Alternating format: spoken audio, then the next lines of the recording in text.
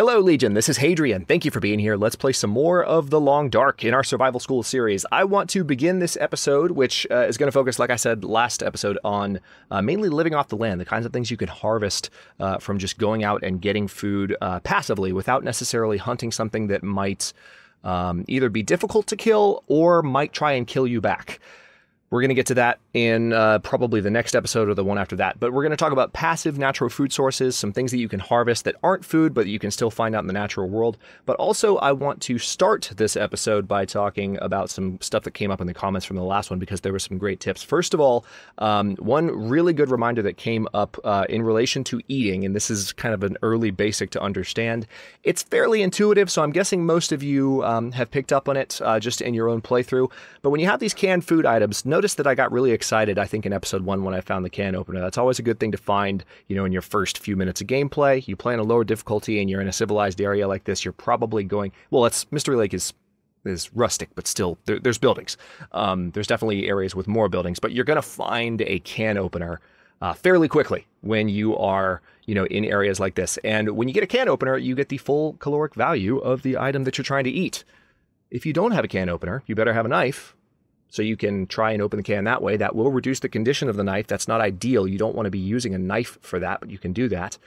If you don't have that, you're going to have to bust the can open. If you have to bust the can open, then you're going to lose some of the contents of the food item, period. So just be aware of that. Number 2, someone had asked me about purification tablets and whether or not they're really worth using. These are, of course, we don't have any right now, but when we find some in the series, I'll maybe reference this point at the beginning of this episode. But it is worth bringing up early on that you can purify water one of 2 ways. We boiled it in the last episode, which is the way that, by the way, the vast majority of the time that I have played The Long Dark on and off YouTube, I have just boiled water to purify it. Period. That's all I need to do. I don't feel the need to do anything else. And it works great every time. But you can also use purification tablets. The advantage being that it's instantaneous and that it purifies a certain amount of water. I don't remember exactly how much off the top of my head, but I might find some purification tablets before long and we'll figure out what that is. And you'll definitely find out in the comments below. Speaking of that, thank you guys so much. It's been so awesome to see the advice and the questions coming in and the participation in the comment section. It helps me say, I told you so, when I reference my comments about the community in the first video. So thanks again for watching and following along and commenting. So yeah, that's how purification tablets work. I will say that in a test run of a custom playthrough recently, I did use purification tablets. There was a moment where I had to use them. So we'll talk more about purification tablets. I just want to mention that those are there for now. And when I get them, I'll talk more about like when you would actually need to use them. And then finally, one thing I would like to start this episode doing is something you should always be doing pretty early on. And that's actually looking at, you know, some of the stuff that I can get rid of clothing wise, and some of the stuff that what I can do with what I get rid of. So obviously we found these very nice worn insulated boots. We also had these worn trail boots. I want to go ahead and harvest the worn leather shoes that I started out with because they're crap. There is an advantage in playing The Long Dark to holding on to items sometimes. But let's see, we've got these worn trail boots. That's right, I've got 2 pair of worn trail boots. I'm going to harvest the lesser of the 2. There is an advantage to holding on to clothing items, especially on higher difficulty levels, because your clothing is more vulnerable to damage during a wildlife struggle with a wolf or especially a bear. And if that happens, or a moose as well, I think a moose will damage your clothing. I haven't encountered a moose yet because they're incredibly rare, as we've been discussing in the comments on Against All Odds. But you can lose clothing unexpectedly, so it's good to have like some backup shoes every now and again. But most of the time, you know, especially on lower difficulty, you can get rid of older items that you're not really using anymore. So as I mentioned also in the last episode, there is tons of cloth just hanging out around the Mystery Lake camp office here. So I'm gonna start breaking it down, just like I mentioned. Notice that I walk up to this curtain, can break that down too. Every curtain in the game can be broken down for cloth. If you didn't know that, now you do. It's pretty great. Let's see, I feel like there's more. Oh yeah, curtains. I was walking around in here doing a test recording for some video settings earlier, and I remember seeing curtain as an indicator when I was walking up here, but I was in the dark, so I didn't remember where they were, but they're obviously right there.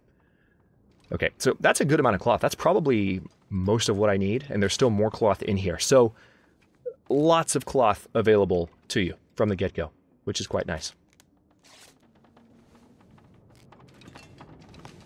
When you're in this area anyway. If you're playing on a higher difficulty level, you might have to fight a little bit harder to get some cloth, but cloth is one of the more available, generally, items in the game. So, okay, now that I'm looking at a handful of cloth, how much do I have exactly? I've got 13 cloth.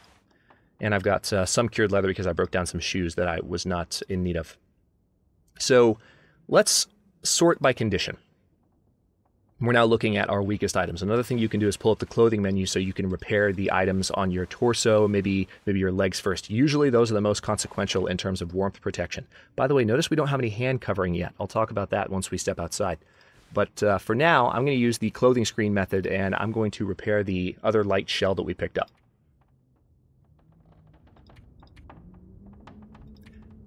I still, those of you who watched the second to last episode of Against All Odds, you know what just happened. Thank God that repair button is at the top. Okay, let's repair this one more time. So we failed that first time, actually. And we need to drink some water, don't we? Now, repairing, of course, passes time. And a good amount of it, so you have to keep your eye on your survival indicators while you're doing this. And of course, early on, repairing is going to be a little bit tougher to do. So right now we're obviously a beginner. There's a certain chance of success, a certain amount of time it takes. The better you get, the faster you will be, the better your chance of success will be, and you'll repair items more. But I'm going to go ahead and continue to use this sewing kit. You can also use fishing tackle if you don't have a sewing kit. So if you're completely out of sewing kits, it's not the end of the world. You just have to find a hook, and you'll be good. All right, let's repair our jeans now. All right, see, we failed.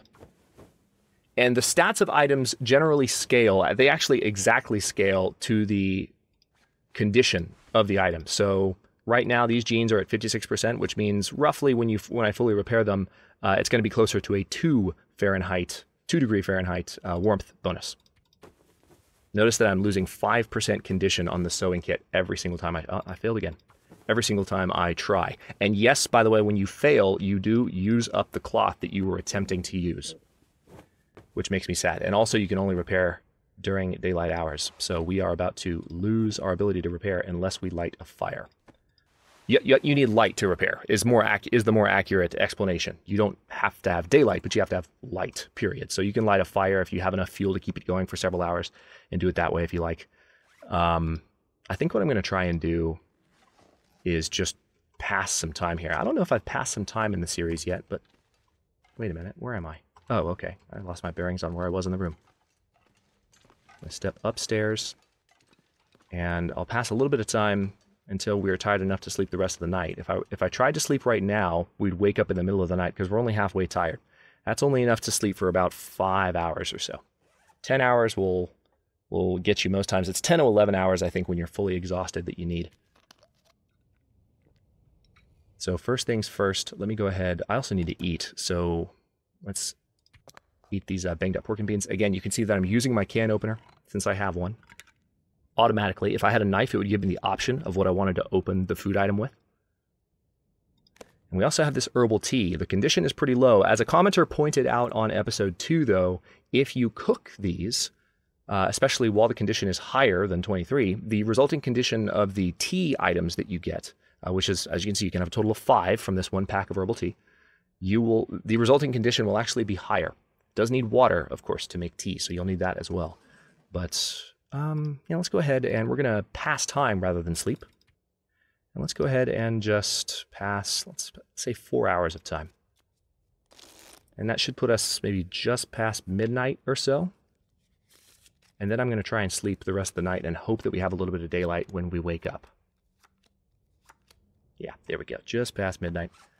I'm not going to worry about eating before bed, and we are going to need more water before long, so I'll attend to that in the opening of this episode. But as soon as we have daybreak, I'm going to step outside and show you some stuff that you can find just by looking around. I'm saying 10 hours. We're not going to sleep for 10 hours. Watch what happens.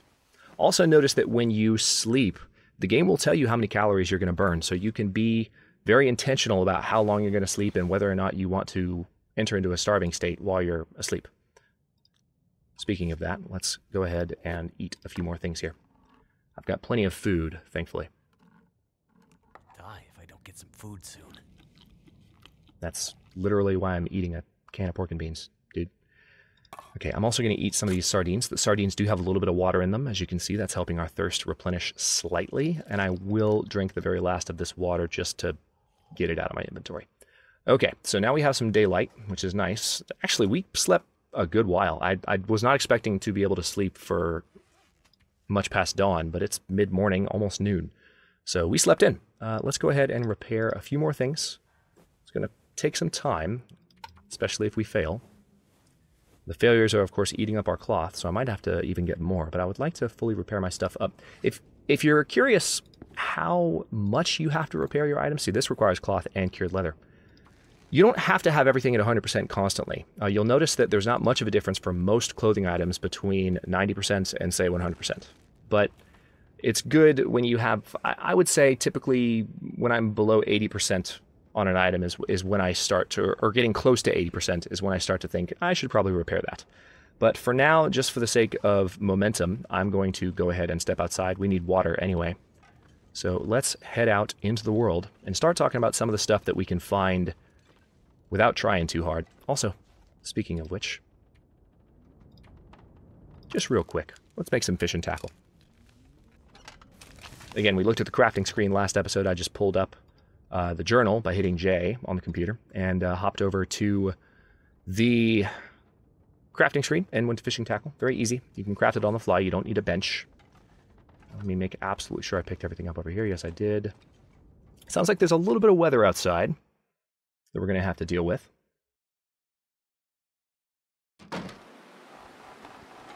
Yep, a little bit of weather. Okay, so you might remember that when I walked in here initially, I did pick up some rose hips, and there's some more back here. Rose hips are one of the natural items you can harvest from the world. They tend to stand out. These bushes are fairly distinctive, and you can see the red buds from a good distance. Rose hips are natural pain killers. So if you don't have real painkillers, and I can't recall if I've picked any up yet. I have. So if you don't have some of these, but you, say, have a sprain, and you have the ability, you either have rose hip tea on you already, or you have the ability to make some. You can light a fire and make some rosehip tea. Then what you can do is go ahead and drink the rosehip tea, and it will have the same effect as taking painkillers for a sprain. Pretty cool. Exact same effect. There's no difference. So it's a replacement for painkillers if you need them. So if you want to reference how to get those ready, you would have the rosehips, and then you would prepare them like so. Notice it takes 24, though. You have to pick a good amount of rosehips before you can really get started. So that's one thing that you can find out in the world that will help you subsist. But it's about to get even better because we are walking down into these reeds. And notice if you look between the reeds, there's my favorite thing in the world, the cattail plant. Especially if you're playing on higher difficulty in the Long Dark, if you're not harvesting every single one of these that you see, I don't know what to say to you. I mean, look at this. One cattail stalk is 150 calories, and these things, unless you are playing with lower harvestable item spawns, which is a custom setting that is not even used, I don't think, in any of the standard difficulty settings of the Long Dark, that's 150 calories. From these things are all over the place, unless you're, again, playing on lower item spawns. So that's amazing. And not only do you get that, but then check this out. You take this, and you get a cattail head as well, which is tinder. Just automatic. So you have fire starting capability. It's not fuel, it's tinder. So it's used to start fire, and it's consumed whether or not you succeed in starting the fire. But cattails are an amazing way to keep your stomach from totally emptying out. And as a matter of fact, they're so common, I wouldn't be surprised in a future patch to see, maybe I shouldn't even say this, so I don't give the developers ideas. I wouldn't be surprised to see, I won't say what the number I was thinking was, but I wouldn't be surprised to see their calorie yield reduced significantly. And we'll be snacking on some soon because we're going to need to. But for now, I'm going to start walking across the ice here and seeing what else we can spot in the area. Okay, what do we have? I don't see any cattails here. I know there are some a little bit farther in here. Here they are. Again, 150 calories for every single one of these that I'm picking, and tinder. Excellent. So it's a really great way to live off the land. So another item that you can find in the wild, very similar to rose hips, and we haven't seen any just yet, but once I get back to the rim of this lake, I might spot a stump with some of these. There are also what are called reishi mushrooms. Now, reishi mushrooms are also used to make a tea, and the tea is used as a natural antibiotic. So these are things, if you have, I believe food poisoning requires antibiotics, and I believe in the long dark anyway, that's just the general term. And then I also think that, what was it? What else requires antibiotics? I had it on the tip of my tongue just a second ago, but I completely forgot. But I'll think about it in a second. Basically, if you ever need antibiotics and you don't have a bottle of them like this, then you can use reishi tea in the same way you use rosehip tea. And you prepare them in the same way as well. So you pull up the crafting screen and you can see prepared reishi mushrooms there. Requires just 2 reishi mushrooms, so not quite as many. By the way, notice that when I picked rose hips, you get 8 every time. If you didn't catch that, that's a small detail. I didn't point it out initially, but when you pick the rose hips, it automatically gives you 8. So you do need to harvest a little bit more rose hip wise before you can make tea. Now, the nice thing about those teas, and some of you might have already thought to comment about this before I got to this point, but the nice thing about the herbal tea I was looking at in my inventory earlier, the reishi tea, okay, I do have frostbite risk. I'll talk about that in just a second. I'm glad that came up. I knew that was going to happen if I hung out here for a while. Method to my madness. All right, so let's step... Hang on, let me get these cattails too. I see I can't help myself. It's just a compulsion. Oh, but I am in a bad habit right now. I'm used to playing higher level play where I drop the second item because I don't need the tinder. Once you reach a certain point with fire starting skill, you don't need the heads anymore. And so obviously you can see I've just been dropping them by habit. But anyway, as I was about to say, the tea items, reishi tea, coffee also, which is not a tea, but it's a drinkable item, cookable drink that you can find out in the world. Reishi tea, rosehip tea, herbal tea, they all have a bit of caloric value as well. So you will, if you ever need food, you can consume those medicinal teas as a way to replenish calories, as a way to actually have food. Even though they're not in your food category, if you make those teas, they'll show up in your first aid. Either there or, again, on the wheel. So let's talk about frostbite once I get inside here. I'm going to hightail it. Notice also, I'm holding down shift. I'm actually toggling it on and off. See what's happening to my calorie intake? Sorry, dear. When you run, when you sprint in the long dark, you are going to burn calories faster, just like you would expect. So we're going to stuff our face with... hey, there's a wolf. We're going to stuff our face with cattails in a second. So I guess we'll be talking about wolves somewhat soon. Not just yet, though. Didn't quite alert him to my presence. Okay, so let's talk briefly before I talk a little bit more about the different things you can find, because there's still more that you can harvest from the world that grows out in the world. But let's talk a little bit about condition and afflictions. So this is the first time in the series I think that I've had an affliction risk. Again, the yellow icons are affliction risks. This is frostbite risk. And I mentioned earlier on that I still don't have any gloves to cover my hands. If you don't have anything on your head, if you don't, any part of your body that's not covered by something will be prone to frostbite. The way that frostbite works in the game is risk will slowly build up over time. The higher difficulty you're playing on, the faster it will build up. And again, I'm hitting the F key to bring the screen up. And when the risk hits close to 100%, the game has a high chance of giving you frostbite. I think frostbite, it might actually need to grow all the way to 100, but the point is you don't want it to get high. And then once it gets up there, you will have frostbite on that particular part of your body. And the amount of damage that does to you permanently is proportionate to which part of your body it's on. So how does that work, you might wonder? Well, in the same way that our sprint meter is constrained by our clothing that we're wearing, your condition meter will be constrained by your frostbite. You will only be able to get up to, say, 90% health. You'll never be able to touch 100% health again. If you have frostbite on multiple parts of your body, it will add up. So it permanently reduces your vitality for an entire playthrough. You're done. So you don't want to have to deal with that. So let's do a little bit of scavenging here, and maybe we'll find some gloves. That would be nice. There's some other houses nearby that I can look through as well. There's some newsprint, which we can use for tinder, I suppose. Ah, a lot of empty containers in here. There's some cloth. Let's check under the bed. Anything hiding? Nope. Anything over here? Nope, nope. There's a book there, which we can... Books are, again, just so handy. There's a bunch of books in here now. They're handy for lighting fires. Oh, good, another emergency stim, which I can access very quickly from the radio menu, from the wheel.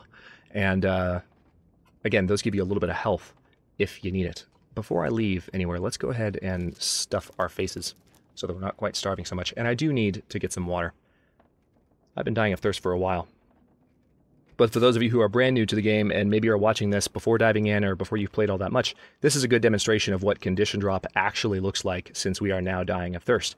Thirst does kill us a little bit more rapidly, so we've already lost, what is about 5% condition, I think I saw. So let's eat down to 10 of these. The only thing about picking up a bunch of cattails is that they can be kind of heavy. Yeah, we're at 93% condition, and that's mainly because of not really being cold. We weren't that cold outside just now because we've got a good amount of wind protection on, and we have a good amount of wind. We have wind protection and just warmth protection in general. We've got good clothing. One thing I'll point out quickly, and we'll talk about this again in a future episode. Notice that some of my clothing is wet.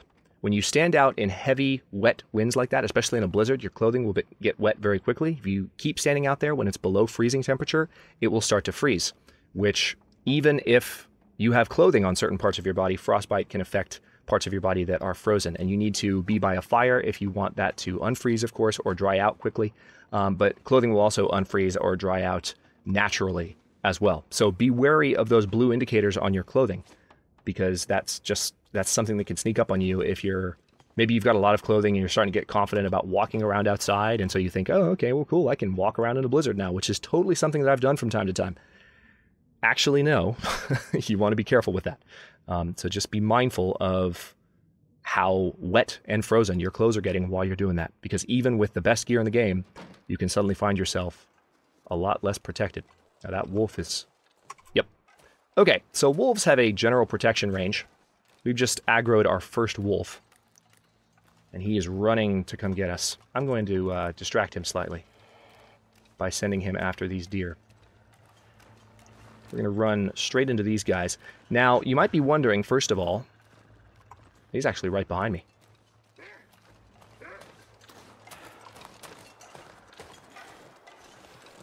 Okay, he's still after me. You might be wondering, first of all, is it possible to outrun a wolf? Can you ever outrun a wolf? Okay, he is still on me. He did not get distracted by any of those deer. Sometimes they will, sometimes they won't.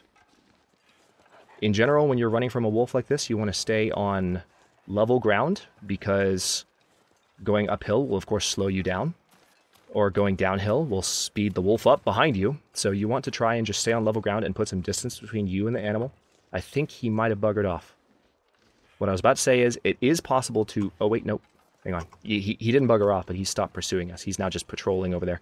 So it is possible to run from a wolf. It's possible to just keep putting distance between you and a wolf to the point where they will give up on you. They'll lose interest. Sometimes they won't.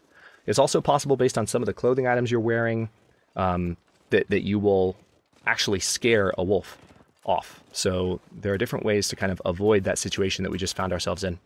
But I'm going to need... Hang on. Let's go ahead and break this down. I'm going to need some water. So we're going to go back to the...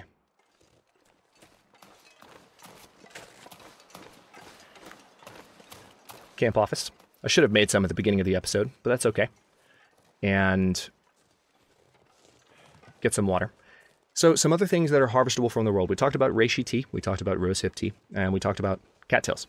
There's, of course, also sticks and branches. We talked about those in the beginning of episode 1. There's various different types of... Or I think we did. Maybe we didn't. But there's various sizes, right, of wood that fall.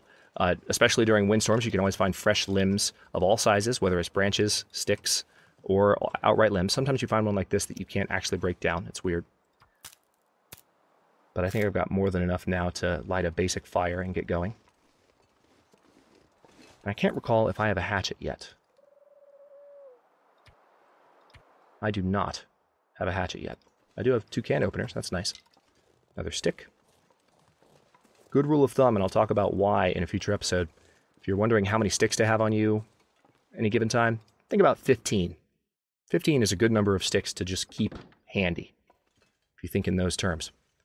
All right, we're going to light one of those books on fire because we have a nice high chance of success. We're going to use one of the cattail heads we picked and a wood match. I'll take the charcoal out of the fire pit as well. Can be good for mapping.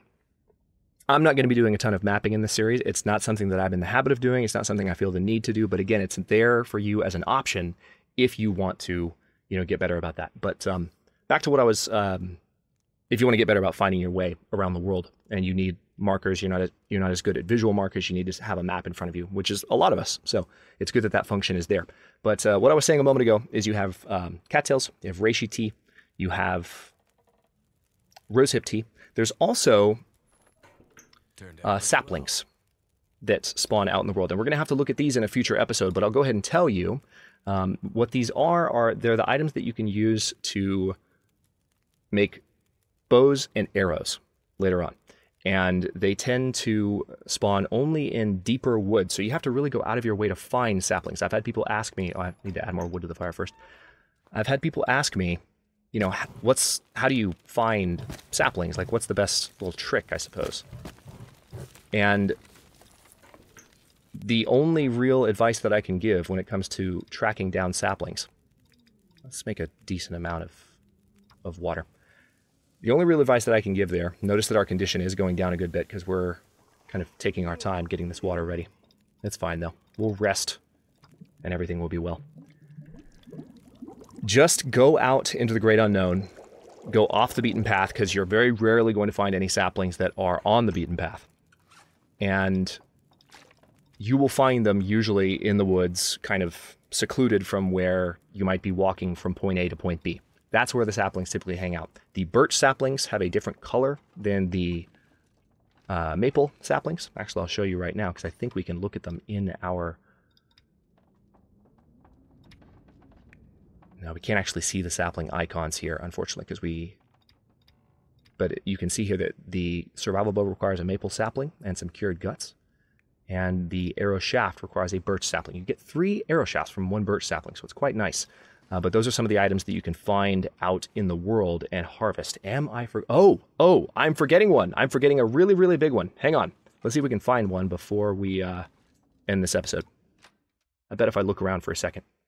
I have one last thing to teach you about living off the land. And I was going to fish this episode, but then that wolf decided to chase me. So we'll talk about fishing in the next episode. We'll dedicate a little bit of time to that because, we're talking about living off the plants, so we can kind of segue and split the topic into... those different categories. Okay, where are you? I'm looking for one more. See, this is the kind of weather that will get your clothing wet if you hang out in it for too long. So just be mindful of how much time you spend in snow like this. You can see my clothing is already starting to get wet. Starting to see it's just some blue sneaking in at the bottom of these layers. All right. Shouldn't be too hard to spot what I'm looking for. I am encumbered though. Notice one thing that starts to happen. I mentioned this in episode 1, but I'll go ahead and show you now. My total carrying capacity is no longer 66 pounds. Now that I am less than 50% awake, more than 50% exhausted, if you will, I do not have as much ability to carry stuff. And the more encumbered you are in the long dark, whether you're tired or not, the slower you walk. So notice I have an encumbrance icon in the bottom right. And that does mean that the more tired you get, the slower you will walk while carrying the same amount of stuff. This is the last harvestable item that I want to tell you about. And there's 3, which is perfect. This is Old Man's Beard. You definitely want to grab this stuff, especially on higher difficulty whenever you see it. So let's review. Rosehip tea requires water, and you need to prepare the rose hips from the crafting menu. And that will give you some caloric value. It will feed you a little bit, and of course restore some thirst because of the water that you use to make it. But it will also, it's a natural painkiller, so it will take care of sprains and other related issues that would normally require painkillers. I don't know if there's anything other than sprains in the game right now that require painkillers. Maybe broken ribs require something to a certain extent. But I haven't had broken ribs yet, so I genuinely don't know. If that happens in this series, which I doubt it will, but if that happens, then we'll talk about it then. The reishi tea is a natural antibiotic. So infections, actual full-blown infections. If you have an infection from a wolf bite, that's right, I was trying to think about this earlier. If you have an infection from a wolf bite, if you have food poisoning, infection risk is something completely different. For that, you need antiseptic, which you can either get from these heavy as hell bottles. Oh my God, I'm carrying 4 antiseptic bottles. We're going to drop those at the beginning of the next episode. That's an inventory management lesson if I've ever seen one. But the antiseptic, see, we got frostbite risk again because I still don't have anything for my hands. The antiseptic, if you don't have the bottled antiseptic, and it's actually even better to do this, you go and look for Old Man's Beard, like I just did. And I could have, harvested all the Old Man's Beard in that area, but I wanted to get back to shelter as soon as possible so that I could, warm up and also end the episode. But the Old Man's Beard, once you've gathered 3, you can harvest or you can craft Old Man's Beard wound dressing. And once you've got a wolf bite bandaged, you can use Old Man's Beard wound dressing in the same way you use topical antiseptic from the brown bottle. And that actually will treat the infection risk of a wound. Very handy. So whenever you see those Old Man's Beard items dangling from branches, especially blowing in the wind, they can be easy to spot once you learn to look for them.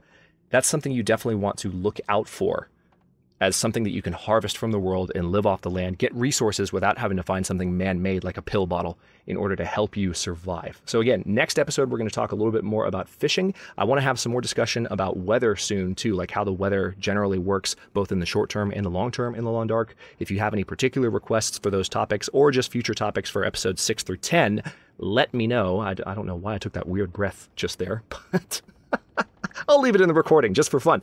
Let me know, and I will consider those in the comments. Thanks again for everyone commenting so far, and thanks for watching. If you enjoyed this one, don't forget to like the video and subscribe to follow along. New episodes are coming out every day at 3 p.m. Eastern Time. Comments are always welcome. Let me know what you think, and I'll see you next time.